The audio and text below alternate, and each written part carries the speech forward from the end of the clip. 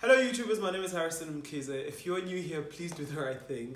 Please go like, subscribe, and watch the other videos so that you can see what type of channel this is. And obviously, if you are a regular and this is like your regular dose of Moments with Harrison, or just hanging out with Harrison, or even Harrison and friends, you're the real MVP. So let's get right into this video.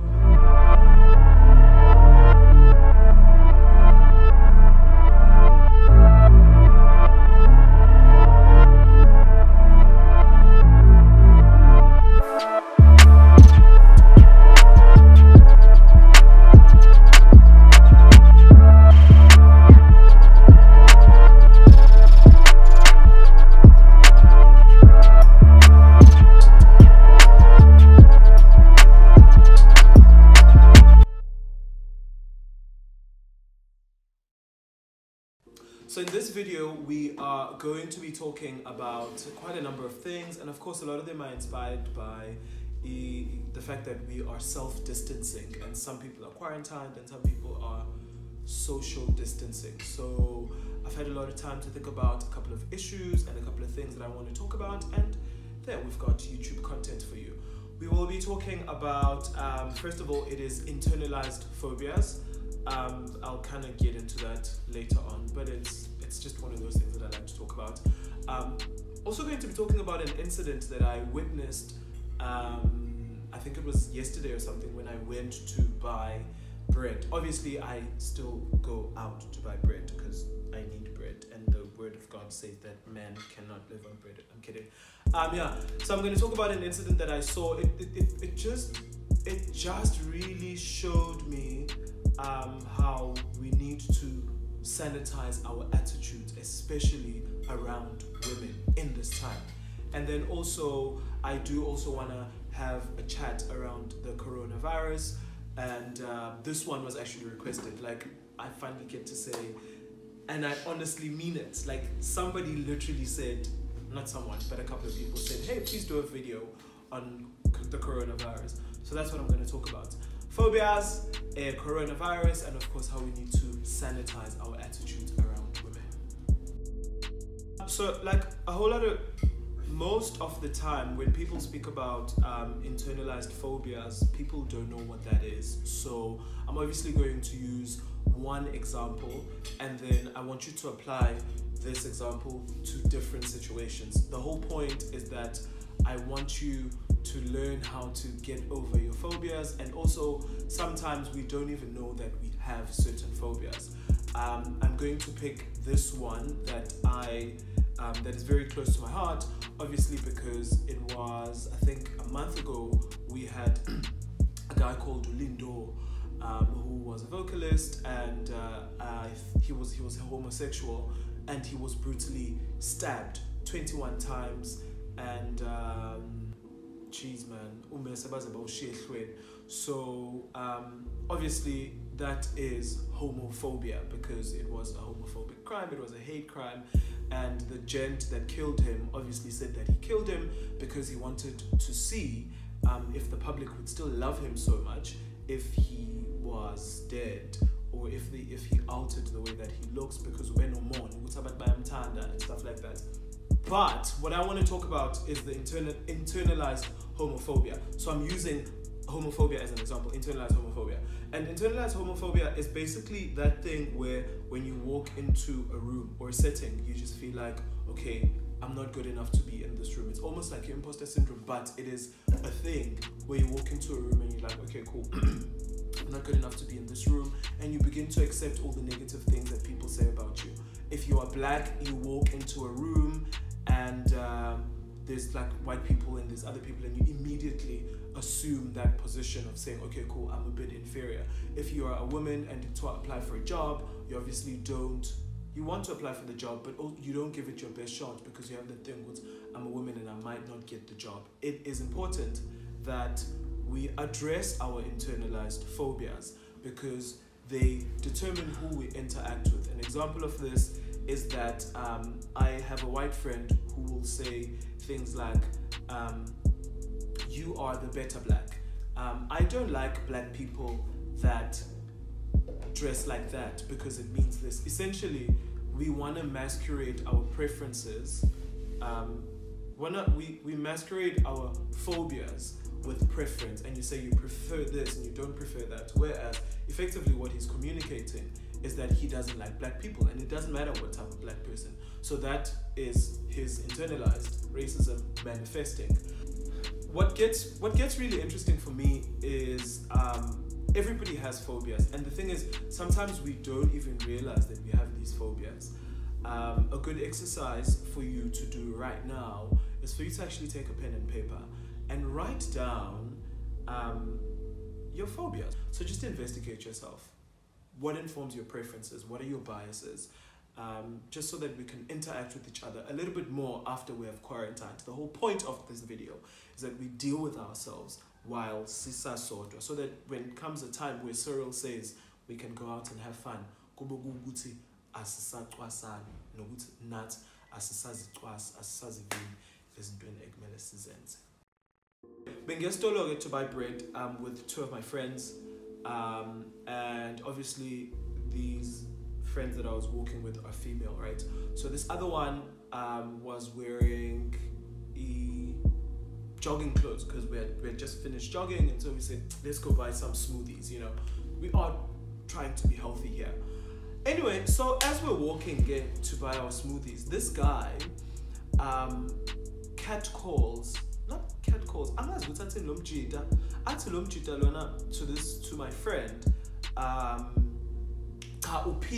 right, of looking at her physicalness, and it's just like upiu. So then my friend gets like upset, and then she's like, what are you saying? And then this guy's like, ngiyakuncoma ngithi upiu, and she's like, no, come say that to my face. And then this gent and then my friend is like, and then this guy's like, but now and then my other friend now jumps in, and then I'm comping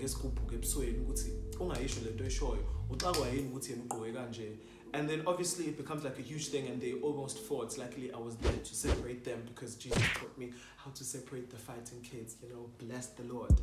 But obviously that really got me thinking with some of the attitudes that we have around talking about people's bodies.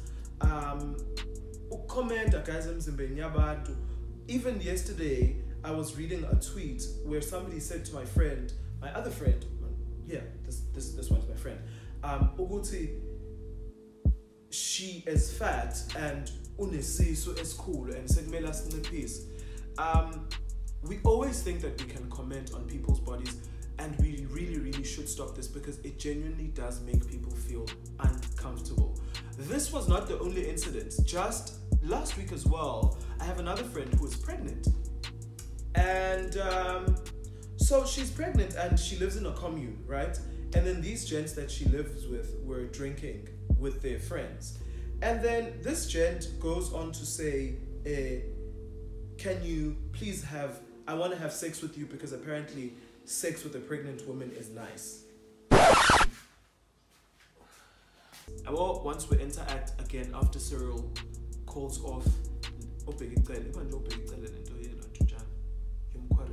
yes, after Ubegicele says, guys, stop objectifying and sexualizing people. It's not only with women, like I've also experienced it even in the LGBTQIA+ community, where people will sexualize people when they're drunk. We really just have to stop it, because people genuinely feel uncomfortable. Like, I don't do to people, I'm just kidding. But this thing of sexualizing people, honestly, sometimes we do it. We're like, yes, this person would get it. And then, like we said all the time, yes, this person would get it. But it does make people feel uncomfortable. So let's stop. Guys, especially to the gents. Like, I see you again, guys. Name bam.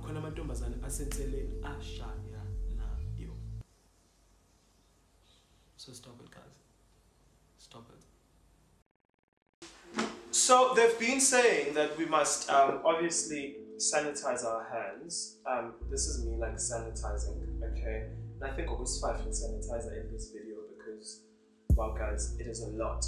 A friend of mine asked me if I could please do like a video around the coronavirus. And there's already like so much information around the coronavirus, and I mean, literally in the headlines, in the news, everything that's on TV right now is about the coronavirus. Even Cartoon Network has like an ad where they're speaking about the coronavirus. So I think anybody that has a platform now is a good time, more than any other time, to use your platform to actually remind people what to do around the coronavirus. Because especially for us, people that have communities on social media, even here on YouTube, shout out to all my 500 subscribers, thank you guys. We are living in a community, and we constantly have to remind each other of what to do. So just in case, like, Ningas, this is what I'm doing, right? I have the sanitizer with me, and I wash my hands every time when I leave the house. When I come back into the house, we literally wiped all the surfaces with Dettol, Domestos, and we do that regularly. And if anybody comes into your house, so make sure that they wash their hands. Like, literally, don't be afraid to say, hand sanitizer. Thank you guys so much for obviously watching this video, and I think more than anything, outside our internalized phobias and sexualizing women and the coronavirus, we really just have to do better as the human race all round. Like, I'm really hoping after this coronavirus and the self-distancing, we can actually just learn how to be better human beings. And it doesn't even cost a lot. Like, you don't have to do a lot. It's just the small things that you can do wherever you are. And speaking about small things, obviously now I have a hand sanitizer, but if you can't afford a hand sanitizer, somebody showed me, I saw on WhatsApp, a homemade, I think it's an organic hand sanitizer, how to prepare it. So obviously, if you can't get yourself one of these, there are things that you can do. So this one, so these are the ratios of this organic hand sanitizer. First, you have 2 teaspoons of bicarbonate of soda. You put in 2 teaspoons of Epsom salt. You put in 5 tablespoons of apple cider vinegar, and you add all of this to 5 liters of water. And you can obviously use this to disinfect your surroundings, and you can use it to clean around your house. I'm just going to repeat that. So it's 2 teaspoons of bicarbonate of soda, 2 teaspoons of Epsom salt, and then it's 5 spoons of apple cider vinegar and 5 liters of water. And you can just literally use that as your hand sanitizer. Otherwise, I will be hand sanitizing my hands. I'll be sanitizing my hands until Jesus comes back. And I'm asking to guys,